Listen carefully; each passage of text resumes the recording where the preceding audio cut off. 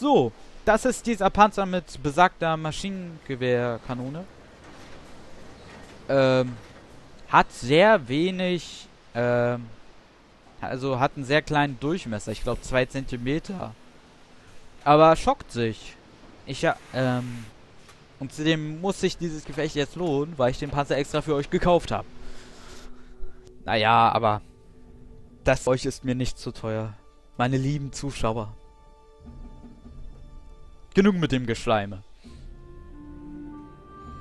Da unten steht ein Tipp. Haben Sie den Verdacht, dass Ihr Passwort geknackt wurde? Sollten Sie es sofort ändern. Ah, alle haben mein Passwort. Nein. Ja, dieses Gefecht. Hier, jetzt werden alle an dieser Kante hier vorne stehen. Da, diese Häusekante. Und die anderen werden an der anderen Kante stehen und warten, bis jemand sich traut und rauskommt. Das ist sehr nervig, deswegen werde ich da oben rumfahren. Da dieser Panzer auch relativ schnell ist, also nicht so wie der Hotkis, Entschuldigung, wird das, glaube ich, besser laufen. Ah, hier gibt es eine Besonderheit. Seht ihr neben der 750 diese 5 Patronen? Das heißt, das ist eine Revolverkanone. Das heißt, ich schieße eine Salve, die nächste, die nächste, die nächste, die nächste. Dafür braucht das auch länger zum Nachladen. Ist aber ganz funny. Funny? Kann ich kein Deutsch? Spaß. Sehr spaßig. Also, ich finde das ein cooles Gefühl, mit einer Maschinenkanone auf einen gegnerischen Panzer zu ziehen. Das bockt. Das schockt sich einfach. Aber auch nur dann rumzuschießen. Einfach träumst.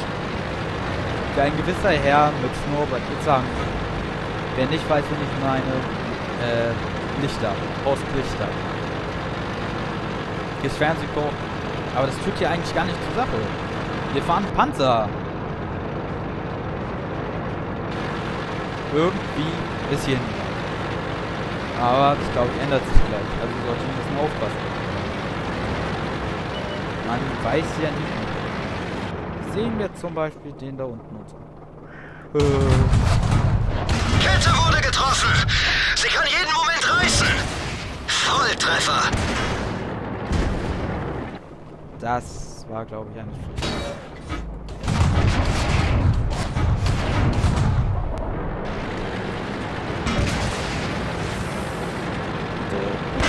Bitte, ich will nicht.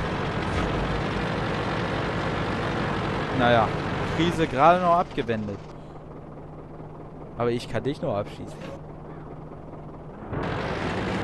Oder ich komme schon hoch.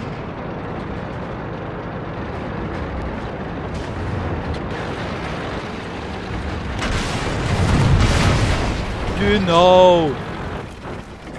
Nimmt ihr mir einfach den weg. Ich wollte ihn gerade so schön von oben rammen. Und was ist? Ja, schieß ihn einfach kaputt. Next. Wer will als nächstes vor die Kanone? Erstmal Magazin leer schießen, denn es ist immer besser mit einem vollen Magazin anzutreten. Kann man sich vorstellen, warum. Man hat ja auch nie eine Pistole mit einer Kugel und stürmt in eine voll bewaffnete Festung. Das hat ja keinen Sinn. Man muss ja so nachmachen. Warum ist hier niemand? Das verstehe ich nicht. Na, also als Anfänger glaube ich... Kette verloren. Scheiße. Wir sind bewegungsunfähig. Durch meine eigene Dummheit. Ja, auf jeden Fall als Anfänger, glaube ich, denkt man noch nicht so taktisch. Und die sind gleich alle da und ich kann keinen mehr abschießen. Let's go, let's go, let's go. Aber was man zu der Maschinenkanone sagen muss, sie ist nur hier effektiv. Später ist sie relativ ineffektiv, weil du kannst halt nicht viel... Naja. Die hat keine hohe Durchschlagskraft.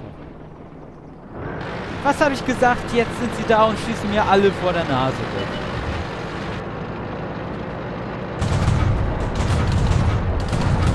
Das war, glaube ich, relativ unnötig. Treffe ich von so weit weg? Ich glaube nicht. Wirkungstreffer! Der ging voll durch ihre Panzerung! Panzerung nicht durchschlagen! Voll gut getroffen. Wir haben sie übel erwischt! Es sind noch 3 übrig. Der Leichtstraktor hat 4 Kills.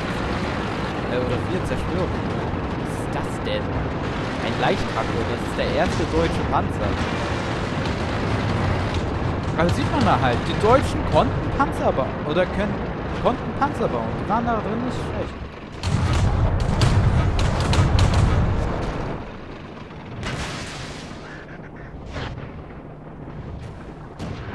Ah, schade. Oh, einer ist noch übrig. Der wird sich aber, glaube ich, nicht hierher trauen. Der ist da hinten. Ich mag das einfach. Einfach in der Geschichte rumzuschießen. Oh, schade. Kann ich nicht nochmal. Ich mach nochmal ein zweites Gefecht mit dem. Oder... Oh! Was ist das?